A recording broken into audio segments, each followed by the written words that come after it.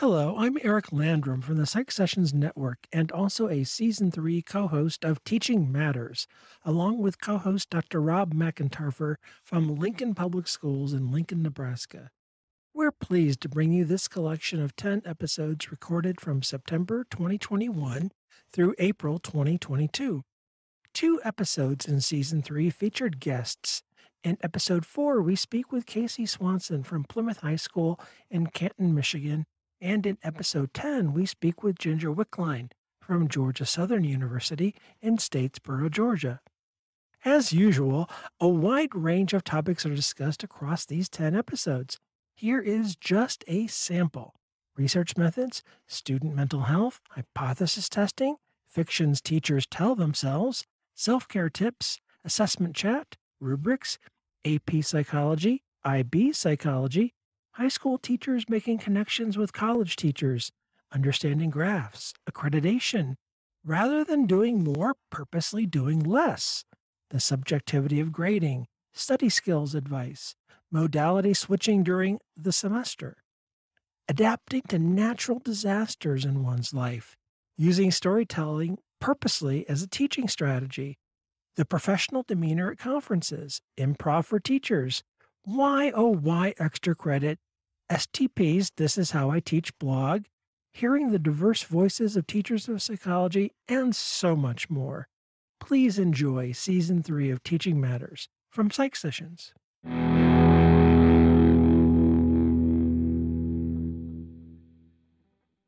Welcome back. It's season infinity. I have no idea what season we're in, what season of the podcast, although we are coming up on a holiday season.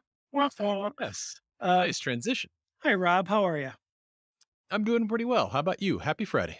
Happy Friday. Happy Friday before Thanksgiving break, Absolutely. 2021. And that's actually kind of what I wanted to talk to you about. I'm not sure how much meat there is on this turkey bone, but I thought it might be worth, thank you for the cackle. But I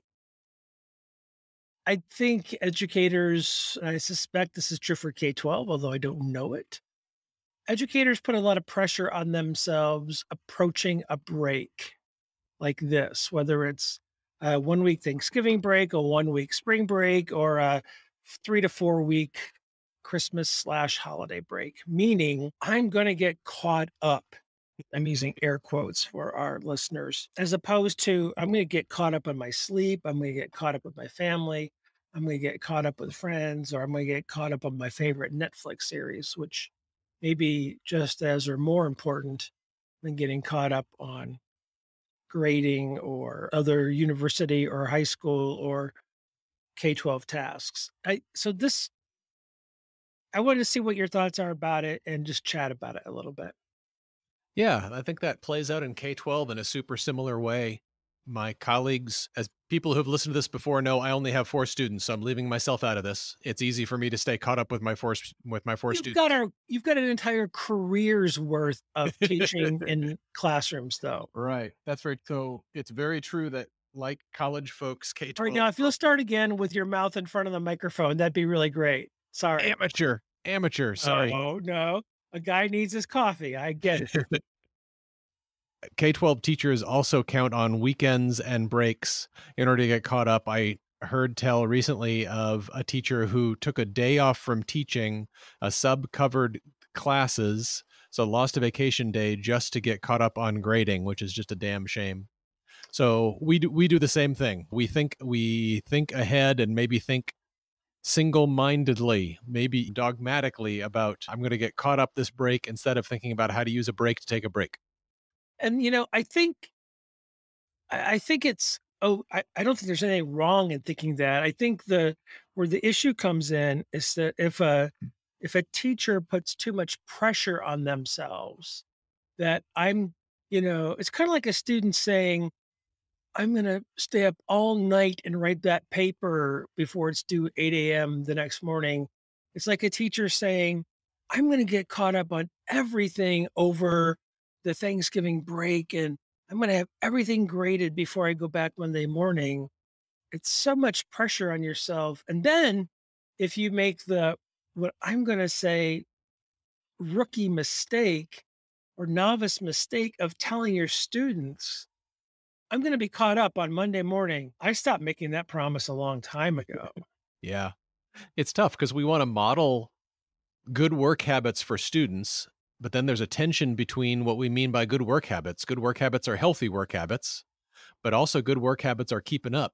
And we want to model for students that we're working hard because we want them to work hard. Maybe this is the more important topic than what do we do over break, but it's the balance between holding students accountable for deadlines in a course while modeling holding oneself accountable as a faculty member for providing timely feedback. Because I've got a situation in my capstone class this semester where one piece of earlier assignment would be informative to a later assignment. And I told my students, I need you to have feedback on part A before you turn in part B. And I was so late on giving them feedback on part A that I actually bumped the deadline for part B 3 times. I didn't just have the part B due when it was originally done, and I think that's one way to handle that accountability. I just told them it's important and it's on me and I'm gonna move it back. But I have the luxury and the privilege of tenure, and I can say that, and if they beat me up on, evaluations, which I know faculty members care about. I'm the department chair. I'm 30 years into my career. I don't worry about them as much. And even for my own faculty, they know I'm their department chair and they know that I won't beat them up over that because we care about our students, but we also care about our faculty. Agreed. That sounds like super good modeling. We would want students to make similar decisions if they were working in a group, say, and they needed to adjust something in order to make the product better and actually get everyone's contributions, which is what you're doing as a teacher. I think it gets another complication that does relate to breaks, like the one we're coming up to, that I think teachers often experience is we want to emphasize to students, boy, take care of yourselves. You absolutely need to take a break and don't just knock yourself out trying to get caught up all over break. And I'm not going to knock myself trying to get caught up over break either. We're going to model healthy behaviors. But I don't know about you, in the back of my teacher mind, there's always one or two students who I'm thinking at the same time those words are coming out of my mouth, I'm thinking, but boy, you two need to get caught up. Well, Boy, but you really need to use this break to get caught up because goodness, I'm worried about you. And it's sending them those multiple or individualized messages is hard. I am sending every student I get to talk to, either in groups or individually. I hope you get a chance to rest and recharge. That's my typical phrase. Mhm. And I hope you get a chance to do what you need to do, knowing that some of them do need to do some work or they're going to have to go to work or, they may not be visiting family. So I try to be super careful. But at the same time, knowing that I plan to work my ass off because I am so far behind on grading for my 2 classes that I need to really use this time to not have committee meetings, not have department meetings, and really get caught up on my grade book because I owe it to my students. So I Yeah. am not going to model resting and recharging over break. The irony is I will probably get burnt out by Wednesday or Thursday and have to rest or recharge.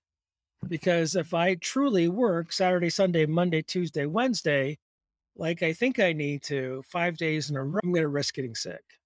Yeah. What do we know from since you and I have both taught intro. I've never taught health psychology, have you? No, oh, the course? Yeah. No, and some interesting textbook chapters have a chapter devoted to it. Sometimes some of that stuff creeps into a motivation and emotion chapter. Yeah. It that content gets into most books, sometimes in its own chapter, but sometimes distributed across other chapters. Yeah. So we may not have the content knowledge to talk about this, but that's never stopped us before. Oh, Uh, heavens no, no. do we know anything from our content that we would advise students to use as they plan their work over break and we should advise ourselves to use as we plan over break? Well, I think we know from massed and spaced practice that spaced practice is better.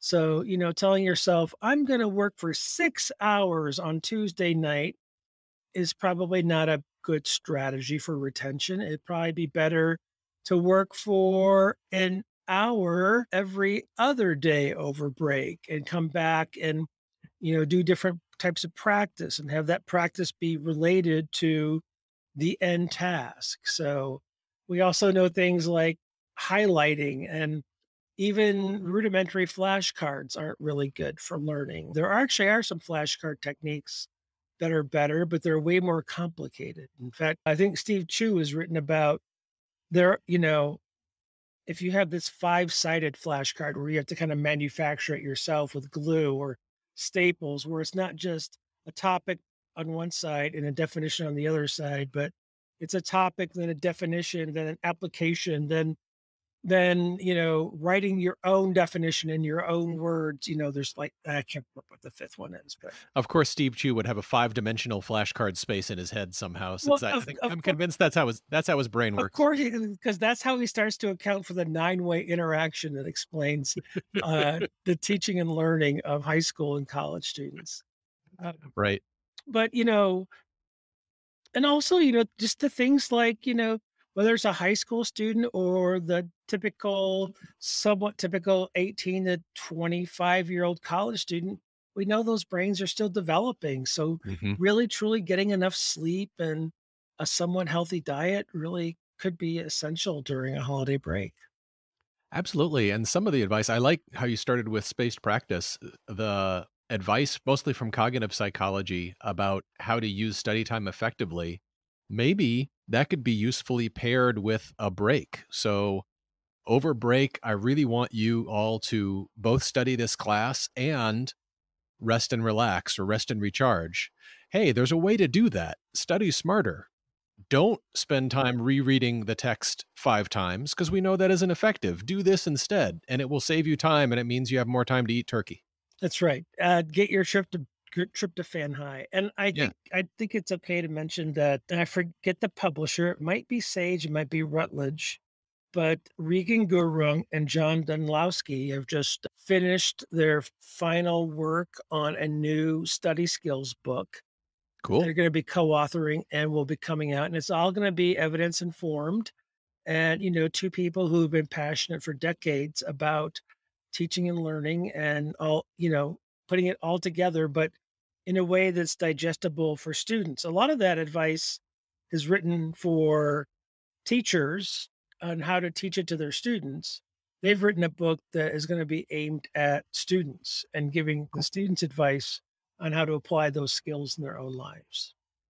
Neat, and, maybe a break is a time, maybe a less pressure-packed time that students might be more willing to try some of those things. I find sometimes students are asking for study skills help when it's acute and there's something coming up, there's something looming, and they may have no choice but to cram. Right. Yeah. When If they've students are got in yeah. Yeah, when students are in I'm sorry, Rob. When No, you students are in an academic crisis, that's probably the wrong time to experiment with new study strategies just because of the stress and the anxiety. It would be something like over a summer while Yeah, you're reading that, or the summer before college, or the summer before high school would be a yeah. great time to be thinking about study strategies as you're getting ready for new academic challenges. Agreed, and as we're coming up towards maybe a week off or something like that, if a intro psych professor has already covered some of those study strategies, maybe there'd be time to bake into your class, "Hey, those study strategies we talked about? You've got a week.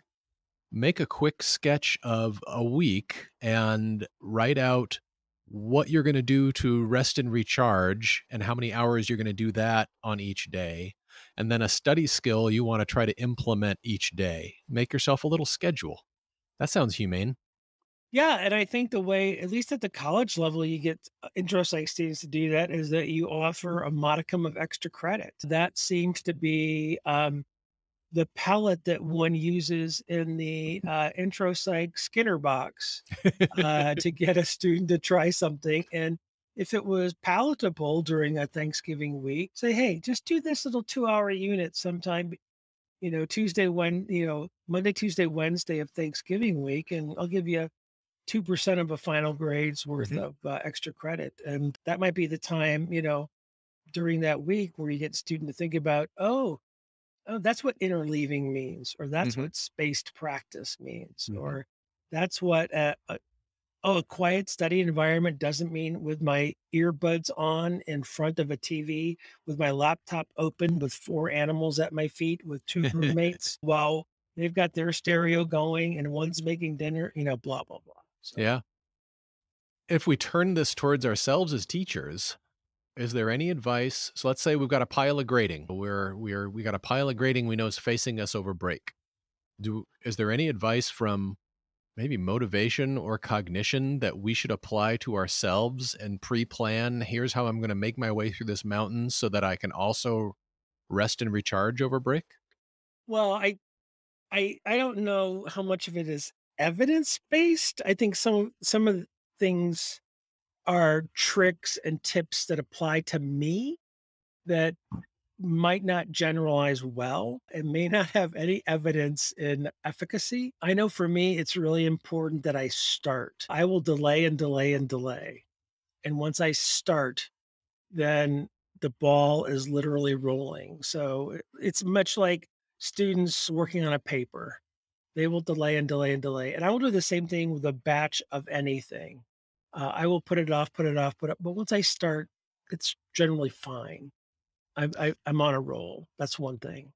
I can totally relate to that. Just overcoming that initial procrastination or reticence, or for me, it's I'm clinging to leisure time and I don't want to let go of a little bit of leisure time and just begin. But once you begin, that momentum does carry you through. And so I'll share one that I have right now, and none of my students are ever going to listen to this, so I'm okay saying this. I have in my capstone they do a podcast recording that's 2 to 3 minutes, and so I get to hear their voice. In an 80-person class, I'd love to have them do student debates where they get up and they do a pro con debate, and a 10-minute speech and then an 8-minute rebuttal would be awesome. But with 80 students, we're just not going to do. Mhm. But I honestly really enjoy hearing their voices, Mhm. especially in a pandemic semester with masks. However, the thought of, okay, Saturday morning, I'm going to start listening to my 80 podcast recordings. 80 times 3 is 240. 240 divided by 60 is 4 hours solid without a Uh-huh. break. And so I'm going, oh, 4 hours solid in the morning without a break, grading with my rubric. I think I need to mow the lawn.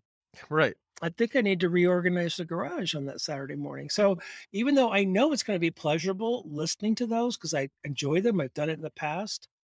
It's that's getting over that initial hump. Once I start, I'll be fine. Another Yeah. tip for me is I have learned about myself to not grade when I'm in a bad mood. Yeah. If I'm in a bad mood, I know I'm giving students more negative feedback and lower grades than they deserve.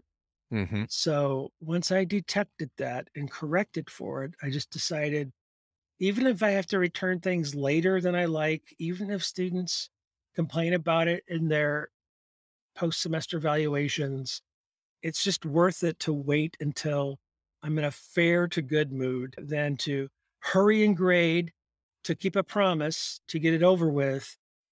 That's one of the reasons I stopped making promises. I think my tip is related to that. It's probably tangential to context dependent memory. I was always super tempted to find a very comfortable nest, to reward myself with a comfortable nest at a coffee house or on my couch or in a favorite chair, or if it's warm, do that great outside, to reward myself for doing some grading that I didn't want to do by getting in a comfortable atmosphere. I eventually found I just need to be at my desk. I need to get to my desk. I would go to school, even if it was on a weekend, if I really had a pile of papers to get through, go to school, sit at my desk. And that context helped me get down to business. I Yeah. think it helped me give better feedback and more fair grades too. There was something about that context where the only thing I'm supposed to be doing at this desk is work stuff, and I'm getting down to work stuff. Well, I completely agree. I mean, your home's your home, and people who love you might come in and need your help, and you want to help them, or you've got a project waiting for you in a different part of your home or your garage or outside or inside. And there's stuff to do there. There's fun stuff to do there. There's more distractions at home for most people than there are in their office. So that This makes this perfect gets sense. Yeah, this gets compounded in K-12, I think, and probably a lot of higher ed as well, because the model used to be I was at my desk with a stack of physical papers, and I could actually just leave the stack of physical papers on my desk and have to go to my desk to grade the things. Now that our school system is Chromebooks and Google Classroom, a lot of classes are almost completely paperless. So now my desk comes with me wherever I take my laptop. And it is much more tempting. I see K-12 teachers grading everything everywhere, grading while waiting for a haircut appointment. I saw a teacher doing that, and that's admirable. And maybe it works for them, but going paperless means you can't leave your grading anywhere if you carry your laptop with you. Yeah, and one more thing about grading, and then I want to come back to the point that I think you're taking us to, or I'm going to take us to, I suppose. It's sometimes it's grading is I don't want to say the worst part of the job, but it's the most onerous part of the job because oh, I know the thing I wanted to say. I agree with so that part, but I still super rely on rubrics. It may be the greatest takeaway I ever got from my participation in AP psychology reading was the practice of rubrics. And so I use rubrics. We're using Canvas now rather than Blackboard at Boise State.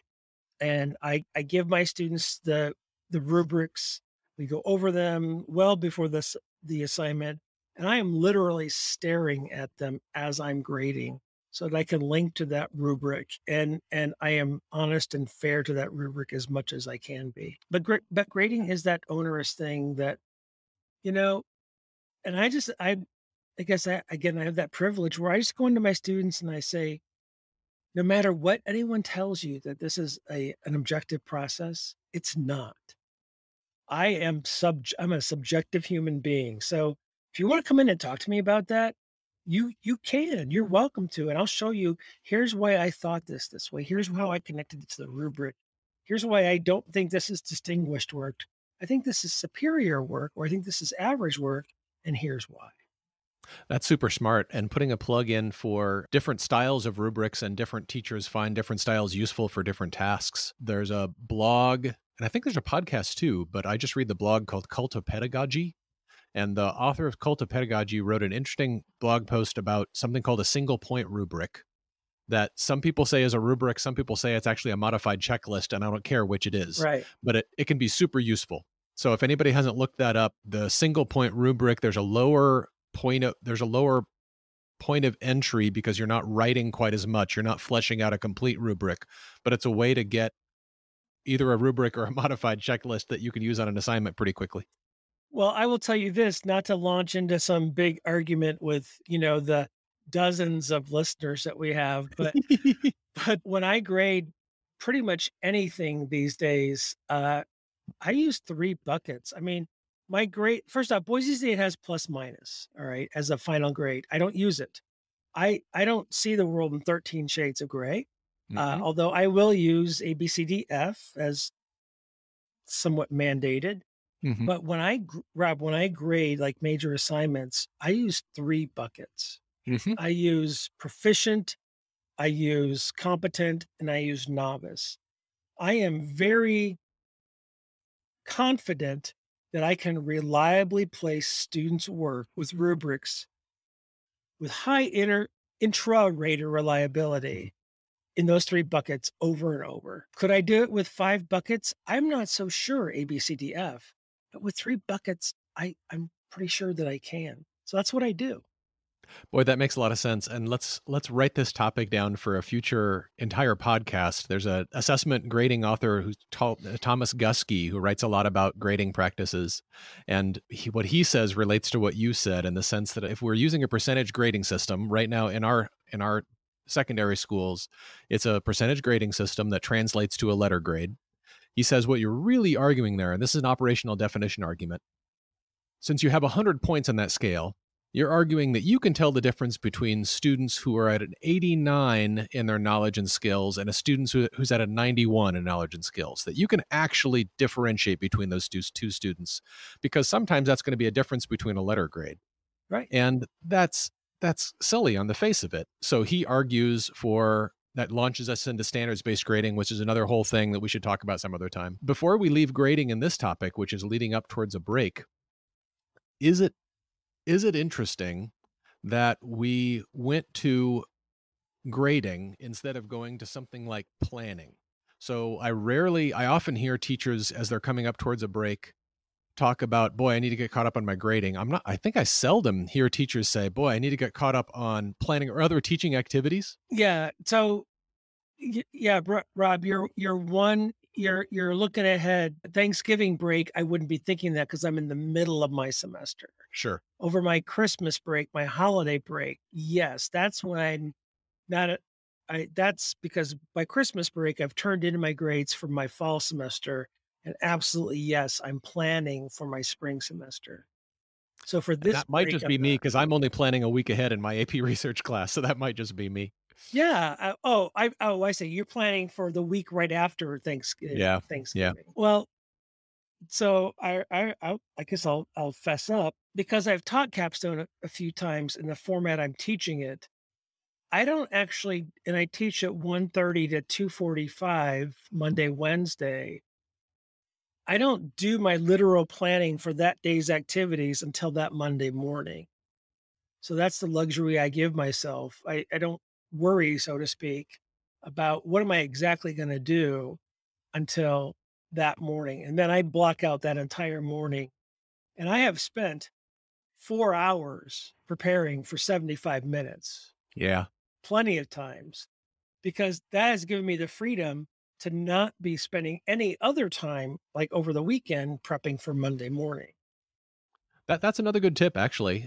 Be unlike me and be prepped farther out ahead. No, I'm saying that kind of facetiously, but it is. The more work we put in early on the organization of our classes, the less work we have to do over things like Thanksgiving break. But Rob, that might not work for most high school teachers. If you're teaching 6 out of 7 hours, class hours of the day, or 5 out of 7, and you're not teaching the exact same topic, you might not be able to devote 4 hours of your morning to teach your fifth hour period. Yeah, it is tough. And is this terminology shared between high school and college? High school and middle school and other teachers will talk about, I have a new prep this year, or I don't have a new prep this year. Absolutely shared. Okay. Yep, Yep. So absolutely that shared. that makes a world of difference. A new prep for in K-12 system probably means that you're doing at least the teachers that I know, you're doing some on the fly planning. You're staying a week out, a week ahead, you're staying a month ahead of the kids in your planning. It's usually not all planned out in advance for the reasons you mentioned. Yeah, if you're teaching a new prep in the fall, Mhm. you would be well advised to do as much as you could over the summer. Yeah. If you were teaching a new prep in the spring, you could do a little bit of it, but unless you're just a superstar, you're probably, if it were me, I'm just gonna be honest, I'd probably be about 30 minutes ahead of my students the Yeah. first time I taught the course. Yeah, sometimes that's where I'm at. I Yeah. also have to discipline now I'm getting off topic, but the other thing that I have to discipline my teacher self to do is I may have spent some time making some good plans. My past self spent some good time and some good thinking making those plans. For some reason, my present self thinks it's a good idea to change them right now and to go with something that I just thought of, and I don't know why I do that. Well, I think it's because you have experience and, if I you suppose walk it into is. that classroom, whether it's 4 or 40 or 400, Yeah. and you sense genuine excitement from your students about a topic that is somewhat or tangentially related, but you can fit it and you see it in your head even though they may not see it. Why not divert the path Yeah. and pivot into, you know, turn into the tornado, turn into their interest and leverage that. I mean, unless you just have to be totally linked to a departmental final exam where you have to cover chapter 12 because Yeah. if you don't, you're disadvantaging your students and their future into getting into the next post requisite course. That was my choice this morning. That's really well put. It was my plan this morning was to finish up quasi-experimental designs, and I had a little pop quiz for him where I diagrammed some famous psychology experiments because my 4 students have all taken psychology or are taking it, and they had to figure out which which true experiment or quasi-experimental design matched the famous experiment, and then name the famous experiment if they could remember it. So we did that, and it worked well for that purpose. One of them was the Milgram study, and then they started remembering what they thought they learned about the Milgram study and getting totally excited about it. So we ended up spending about 15 or 20 minutes actually talking about the Milgram study, and that was good because then they were able to identify, okay, what independent variables did Milgram actually study, and we got to do some actual research because they're rarely all mentioned in an intro textbook. So that was good. But then that naturally segued, as it often does, into the Zimbardo prison simulation, and they got to talk about how that didn't match the true experiment between groups model and why.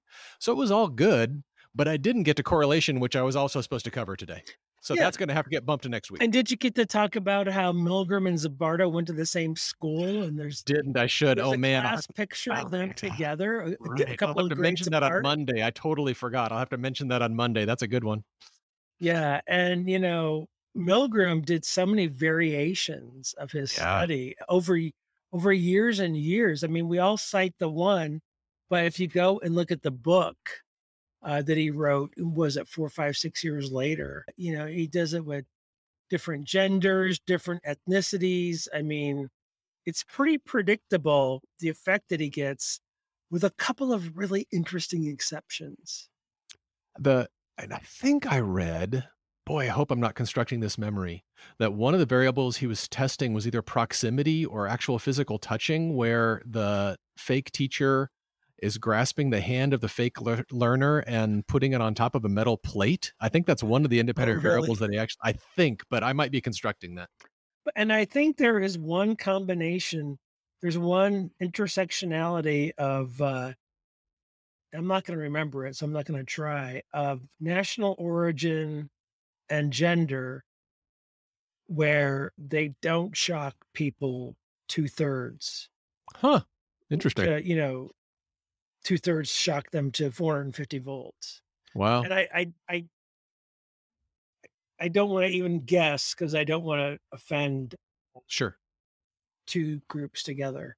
But it was really interesting, almost universally, 2/3 will shock the entire 450, except for a couple of combinations, which were really Yeah. fascinating. Yeah. So those, and I've heard them called rabbit holes, but that doesn't really honor that they can be super useful. And it's not really a tangent. Well, Sometimes we just go down a track in a class that turns out to be super useful. but I wonder if, and I know we're drifting, Sure. but I think, but maybe the point of the drift in the classroom is, um, your students also will hopefully notice that you are really listening to them. Yeah. And instead of you just sticking to your notes and you stayed in your lane and, all right, class, I've got to get through correlation because you're going to have a test next Monday after Thanksgiving break. So Mhm. rather than being that person, Mhm. you were interested in what they were saying and you went down that rabbit hole. And that means that you're listening and that you care. And you know what? You'll get the correlation. It'll still be there. It didn't go anywhere. And I think, Rob, I actually think that has real value and valuing our students. I agree, and I like the distinction that you're making. If I'm listening, if I'm really present with my students and I'm listening to them and that takes us off in a different direction, that's one thing.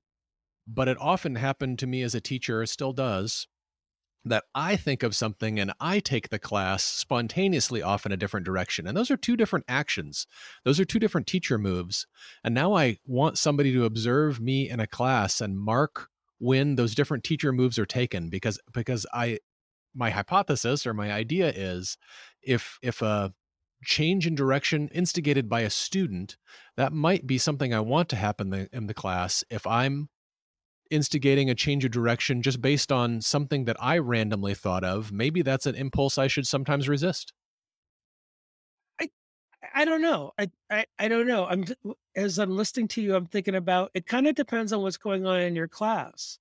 Maybe early in the semester as you're building rapport, Yeah. your your self-motivated digressions could be really meaningful. You're building rapport, they're getting to know you, they're getting to know your sense of humor. You're telling your classic stories, the ones that we all Right. have. You're telling that story about that time as a new father, you did this thing with your daughter, and it's a funny Yeah. I don't even know it, I'm just making this up. Sure. I'm Yeah. assuming you've got a list of these, or You the bet. thing that you did as a new teacher, or, you know, the time I walked into my classroom and my son was really young and I'm writing on a chalkboard and all of a sudden I pull out one of his baby socks out of my shirt because I'd been doing laundry, or the time I split my pants right before class. I'm telling my students this, the awkward thing before class, I didn't have time to go home. So in my office with my door shut, I drop my pants and staple the hole back together and walk into class. And my students are wondering, why am I walking so gingerly? And I have to tell them I'm trying to avoid the staples in my crotch. I mean, so, I think you diverting those stories can have real purpose and connecting and bonding. And, you know, it's the whole storytelling bit, right? There we go. Right. Um, Right. so I guess, not that you asked my advice, trust your gut. I mean, whether it's a student motivated diversion or a self motivated diversion, I think Yeah, they may that'd be not be good. inherently superior or inferior, but I think that distinction might be interesting to play with. Yeah, and I think Especially if we're observing each other's classes or something like that. That could be something that would be easy to mark and then talk about. And then as a teacher, I think I'd like to know from an outside observer how many student motivated digressions or diversions and what they were versus self-motivated digressions or diversions. yeah, I think the only time I'm just trying thinking about this on the fly, the only time it could get to be a disadvantage would be if they happen too often, Mhm. or if they happen so often that students know there's a test coming up. They know Yep. it's over chapters 4 and 5, and the test is Friday. And on Thursday's class, you're going, okay, well, I haven't been able to get to this information. So now I'm going to cover all the information that's on Mhm. tomorrow's test. And Yep. so if they see that those nice leisurely diversions Monday through Wednesday, although funny and humorous and endearing, now have made you or me accelerate. And I've seen this and had it reported to me by other faculty members. Faculty members had a nice leisurely semester until the last 3 weeks, and they Yep. weren't willing to adapt their testing strategy. Right. So the faculty member crammed lectures Yeah. and wouldn't adjust tests because they already had them made up because they were multiple Yeah. choice. Yeah. I'm coming up to a related point in my AP research class because the students they've got research questions, they've got a draft of the literature review, they've got a literature gap. We're covering different research or discussing different research methods now. The idea is I'm going to hit a point where students get to do a research proposal form where they're trying to match their research question with a research method. And my goal is that we've had thorough time to discuss all the research methods so they can make an informed choice and they can justify that choice. If I keep pushing that too far, that means their research proposal form doesn't get done, which means we start pushing IRB approval, which means we start pushing data collection, and we get to a crunch at the end of the year. And anybody who's done a master's project or a dissertation knows that that can get real tough real fast. If you keep pushing those early deadlines, it doesn't do you any favors later on. So there's a tension for me between how quickly I cover research methods so that students can make an informed choice. But also, I think, the beauty of what you're doing is that you're giving them the real life experience of researchers. Oftentimes, researchers don't know what the best or better choice would have been until after they've done a few studies. I Yeah, mean, and I'm trying to encourage them that they need to be tolerant of ambiguity right now because whatever plan they come up with right now is going to change. And that's right. that's going to be hard for these little type A seniors. Yeah, and the ones that are truly finding a passion somewhere in the middle of next semester are going to come to you and go, I want to do a second study. Absolutely. They're gonna, Yeah, and those are the ones that are gonna go. Let's talk about you going to college being a psych major, right. because those the ones that are still interested and know that they need to do a second study are really good candidates for majoring in psychology. Absolutely. Wouldn't it be cool to have data on, That's the predictor right there. yeah, it is. And the graduate students doing a master's project or a dissertation, what percentage of them approach their advisor at some point and say, "Oh, I think we got to collect this in addition to what we're collecting." And the advisor's role is always to, "Hey, settle down. This isn't you're the only thing you're going to do in your career. That's a second article or that's your book or that's a third article or that's a fourth article." It's a weird position to be in to rein researchers, like pull them back. I think it happens all the Well, time, you doesn't it? have to, because otherwise you never get anything done. There's a Yeah. who I don't know who the cartoonist is. It might be Matt Groening from The Simpsons. It might Mm. be who's the guy who does Then a Miracle Occurs? Oh, Famous, damn it. yeah, Far Side, No, right? Oh, no, not I'll think of him. okay. Anyway, you're uncertain about your dissertation. What do? Read another journal article. Yeah, Repeat. Read another yeah, journal article. Repeat. Um, yeah. I thought you're here's where I thought you were gonna geek out. You get people earning their whatever their terminal degree is, maybe master's or doctorate. And then if you did the study, what was the moment I guess pre-haste, not post-haste. Mm, What was the predictive moment, hmm, right? Was it a high school teacher allowing you to do a project? Was it that science fair? Was it mom and dad's divorce and you wondered out loud, I mm. wonder why this happens? So you became a marriage and family therapist. I mean, is there a pivot moment or does it happen over time? I mean, I thought that's where you were going. That's a cool research topic, and that's might be related to you've done such good work with predictive skills or skills that are useful for psychology majors and others post-graduation, that topic is kind of related. When did you know? What was the instigating factor or the inflection point that got you thinking seriously about a certain career? Yeah, and I think most people, the answer is they don't know. They can't Yeah. pinpoint it. Plus, Rob, but here's the dirty little secret, and I may have to like muffle this part of the recording. I've written a lot about skills, but the actual skills in the laboratory or the real world, measuring them and then using those as predictors of other things, I've done a tiny bit of the actual hands-on work, but actually not as much as you might think. Hmm. So just to fess that up, I should Yeah, confess to while we're confessing, I feel like I should know more. What you just reminded me of an earlier topic, but I think it's related to this topic. If anybody's looking for research ideas, I don't think I've ever read anything empirical about teacher grading behaviors that have benefits as far as efficiency or accuracy of grading. That is such a ubiquitous thing that we do as teachers. You'd think someone would have done some empirical work, and I think it could be done about contextual factors, behaviors that we do, rubrics. I mean, I know there's research on whether you use a rubric or not and validity and reliability. So that's there. But other stuff that teachers would find useful. How many should you grade at a time? oh, Should that you was gonna be should you mix up multiple choice or more objective forms and more subjective forms, or should you do it all at the end? There's a little bit about expectation effects and implicit bias. I know about should you know the student's identity as you're grading their work, or should you not know the student's identity as you're grading their work? But with such a common teaching activity, maybe I just need to look harder. I think there should be more work done on advice for us teachers when we're facing a pile of papers. What are some things, some techniques we should use? well, and Rob, so so a couple things.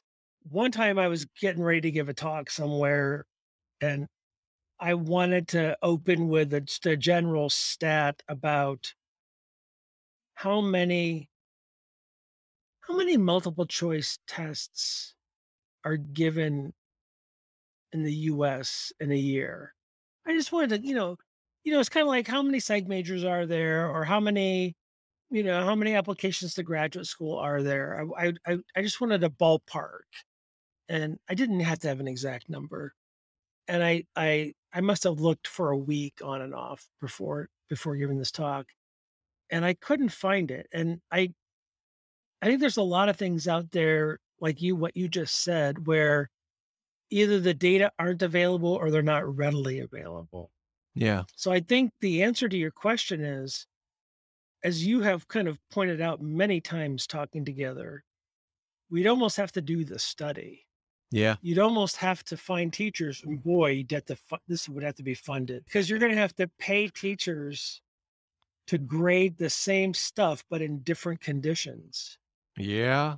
Hmm. So, masked versus space, a combination of all multiple choice versus multiple choice and true, false, and Yeah. fill in the blank. And, does the compendium of types and flavors of items differ from all vanilla versus Neapolitan?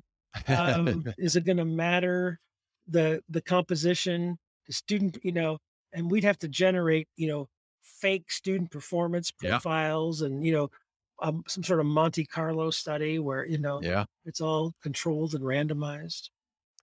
Somebody like the College Board would be in a position to do something like this at the AP readings because there are in person readings and there are at home readings. And you could vary some variables and some conditions purposely and do some kind of A B testing as long as you disclose that and get everybody's permission. They could do some stuff like that. Well, I don't mean to be, Mr. Cynical, but it could very well be that ETS or the College Board have already done some of that, Could be. and that has motivated the design of what they do, and Yeah. they already know what works and what doesn't, and I would like to think that they are doing the thing that works best for students. I hope so. They I probably are publishing what doesn't work or what yeah, they maybe. tried.